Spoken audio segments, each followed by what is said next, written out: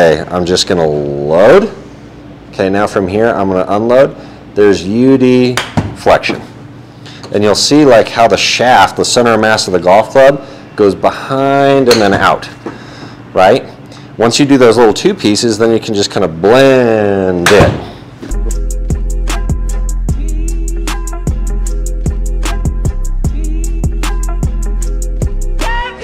Okay, we're talking about hands. Well, hand action. So this will be kind of a cool one because there's lots of different ways to do this. We're going to talk only about our preferred way, but everybody feels things slightly different based on their own like mental maps of movement and how they get this thing back to the golf ball. Sure. We're going to talk about everything that these guys can do in your swing to like control face, where the golf club is, the whole deal. Just so you know terms that we're going to speak on, we've got the center of mass of the golf club, which is really the balance point of the golf club. So it's right there. The hub, which is the point in space in the middle of my grip. Okay, so it's right in there. So we got hub, center of mass, and then face, which is how it's oriented in space this way. So the openness or the closure of the face based on where the center of mass and the hub is in space. Okay. So that's a lot to manage. And for those individuals that through the strike feel good day in and day out, tour players, those guys are absolute artists and geniuses when it comes to those 3 points. And they might not even know it, but they figured it out. Fair enough. Okay, so what our job is to kind of expedite this process for players so that they understand how to feel good in the strike area. Okay. Let's go to like P5.5, P6, somewhere in there, and just freeze there, Teej. Good.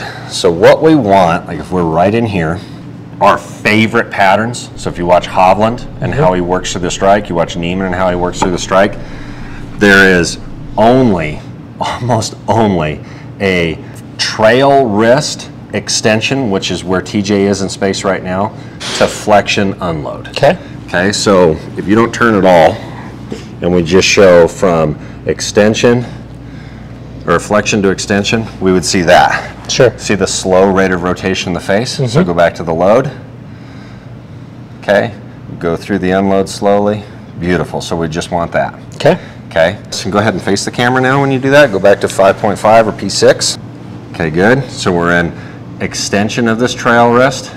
Okay, now go ahead to flexion. Notice how when we do this, the hub doesn't really move in space that much. It just stayed right in here. Okay, what makes the hub move primarily is the curvature of our body. So now if we have the curvature of your body and the unload, there you go, then now the hub's up here, and that's what creates the strike. Got it. So that's actually fairly simple. So you're just turning, and you are unloading the golf club from, if we just keep talking about this trail hand, from extension to flexion. That's really all that we're doing.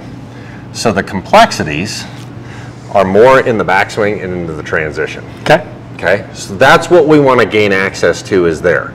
So how do we set ourselves up for success so that you actually can do that and not just recover the golf club because of where it's at the end of transition? Okay. That's the question that a lot of people should be asking themselves. Sure.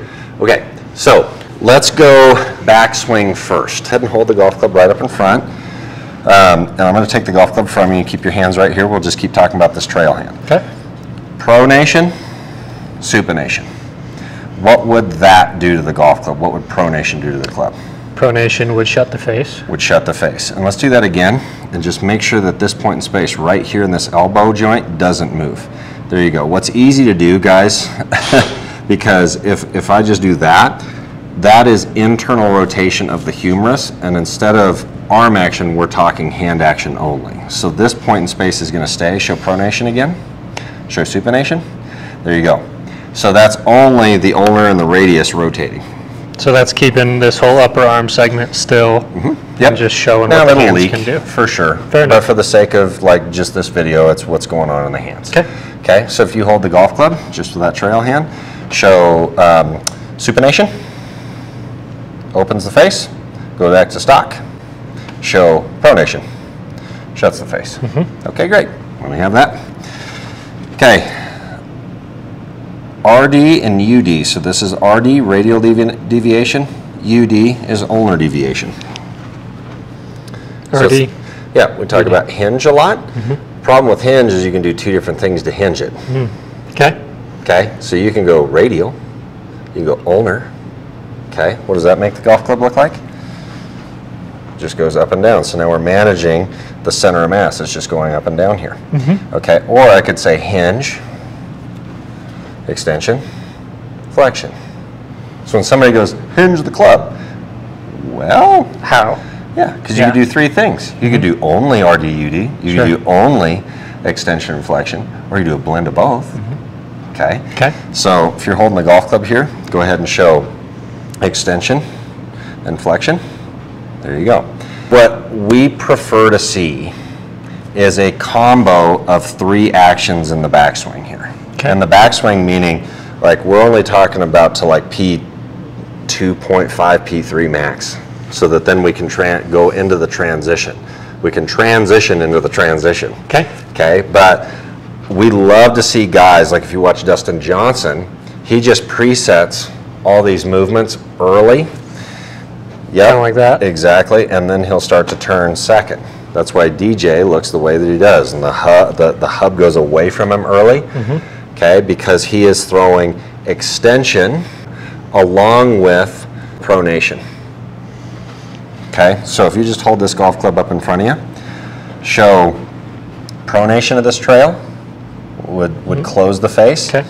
Extension of the trail wrist would make the golf club go here. Now that's interesting because the center of mass just went up, right? Yes. Because what we talked about before is extension and flexion just makes the center of mass go side to side, and RD and UD make the golf club go up and down. So why did the center of mass go up?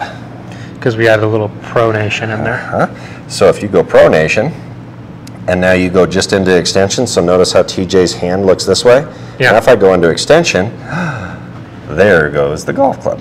Now there's a certain amount of radial deviation in there. There's a little bit of a hinge. Sure. Not a ton for most players, what they feel. But really what that feels like is this force, but now it's moving up in front of me instead. There you go, exactly. Now when you do that again. Okay. Go ahead. See how that club is shutting down? Yes. Which is awesome. So we're shutting the face. Okay. Got it. Okay, you can see that because a lot of the time, like, see this lead wrist now bow out. The bow is more of a flexion state. Okay, go back to neutral. See how now we don't have this bow? Just show rotation of the shaft. There you go. See how that goes into a bowed state.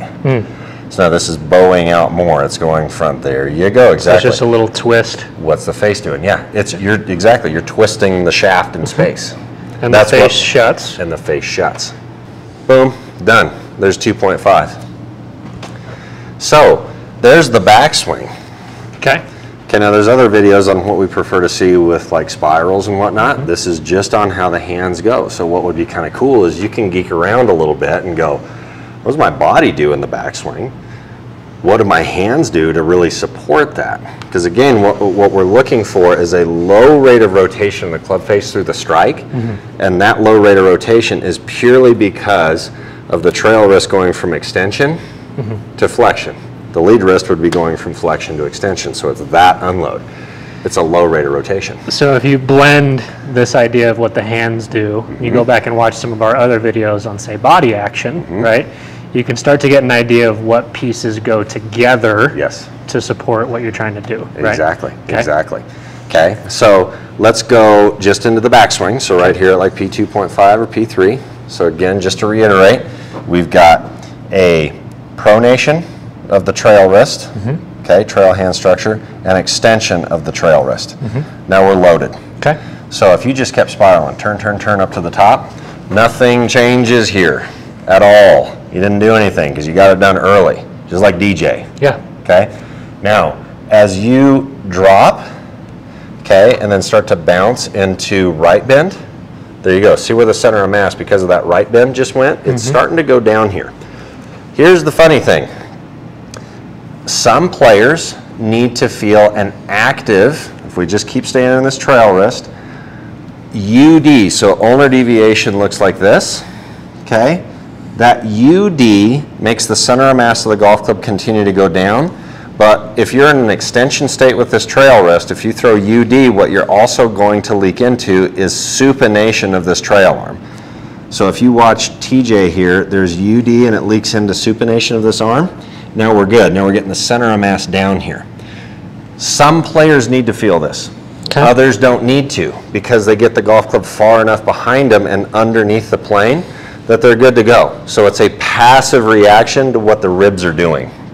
Okay, meaning that I'm in lead lateral, and then I'll go into trail lateral bend here. So if you do that again, just let's show that. Show a backswing. Good. Now TJ is still in lead lateral bend right here in his armpit, and now as he transitions, he's going to go into trail lateral bend, and see how the center of mass of the golf club goes back. It's going down and back because of just this trading of the bends. Yeah. So some guys are fine right there. Okay. Others need that active UD supination to keep the center of mass going down. You got to understand and identify who you are. Okay. Okay. Now for your pattern, do you feel that or do you not feel that? Like an active force here? Depends on the shot I'm trying to hit. Okay. And again, we just put out a video on draw versus fade if you want to get an idea of that. Yep. If I want to start the ball more right, yep, I feel a little bit more active. Great. And if I want to start it left, I don't feel as much of that as I'm just curving around. So that's really interesting. So if you're a guy that's trying to work on this stuff and you're starting the golf ball left and you're sick and tired of it, guess what you can add in? A little bit of active UD there. Yep. And what you're doing, what you're trying to tap in there is you're really starting to control. So go back in there again, just into that delivery. Right there. Good. Excellent. What you're starting to control, because we've got these forces. See how this is like bowed out right here? That's what closes the face. So we got the face closed. We don't need to close it anymore. We need to get the center of mass going down and continuing to go down. That's the thing that you're locking into, because if you're one that starts at left, you start now turning and this stays on top too much, there's your unload and it goes left. Because if you look at every single like high level player, boom, they look this way at the strike. So I'm double UD, like that's UD, this is UD. Yeah, which is a weird look, right? For most people, they're like, what is that? Yeah, well, and what we're exaggerating there is we're delaying the unload when we're showing this. Sure, yeah. Right, but if I'm actually showing, like, that's what a tour player would roughly look like. That looks more or less accurate, yeah. Yeah. Even guys like Fleetwood that keeps this on here, okay, I still have some degree of UD. It's not as much. So it's not, like a dress would be here, it'd be slightly in there. Exactly. So a lot of that is just passive because the forces that the club is putting on the hand structure as it's unloading. That center of mass is going down, which pulls those wrist structures. Exactly. There's the UD. Dual UD. Yep. And then there's impact. Yep. Okay. And as it washes out, then it's still in a little bit of a UD action there. But see how it's like I got it into UD. I'm not changing it and bouncing out of there, right? Which wouldn't really happen anyways. Yeah, unless somebody's pulling on the shaft, right? That happens, yeah. Yep, pulling it left. But yeah, we're just looking to have the golf club, all right, I'm in the appropriate amount here. Now, some people need to feel like it keeps going down, like we're talking about with those guys that start at left. Keep that center of mass going down. So what closes the face down then? Because right now, if I'm doing this looks open. It stays open, right? Yeah. To the target. Chest rotation. Chest rotation. And what happens then too is we need a passive. For most people, it's a passive unload, which means that I'm in. This goes back to the first thing we talked about. It's an extension. As you start to rotate, boom, there it gets washed out, and now it's going into flexion. It's trail wrist. So that helps square it down as well. That's what. Yep, exactly. So we're not just getting there and holding on to the darn thing. Yeah, you just don't hold it and hold it and hold it. Now some people need, again, later on this curve to feel it unload. Some people need it earlier. If you're one that needs it earlier, then that'll probably feel like an active unload of the extension. There you go. See how TJ's like actively hitting right there with the hands. But if you're a player that needs it later, it might feel like you're turning until very late. And it washes out late. Most of the time, the more passive that we can be, the better, because then there's like, anytime I'm actively throwing something in, muscle activation that leaks into tension. Okay. And really good unloaders have very little tension in that space. Like a lot of freedom in that motion. Exactly. So your muscles can elongate and all the forces can get out of the instrument into the club head. Whew, speed. Yep. Okay.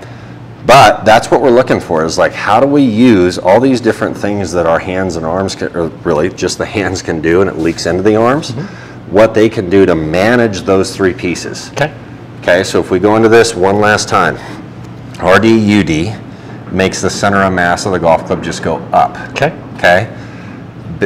This extension of the trail wrist, flexion of the trail wrist makes the golf club go side to side. And the rotation of the shaft, which is pronation and supination of the trail forearm, is what makes the face either shut or open. Okay? If you're managing all of those things and understanding how to manage those things early in your backswing and how we go into transition and then again through the strike, now you'll start to understand how to manage the face at the appropriate time. And the unload, meaning the hub and the center of mass relationship as well. So a general recap of kind of the forces we're throwing here.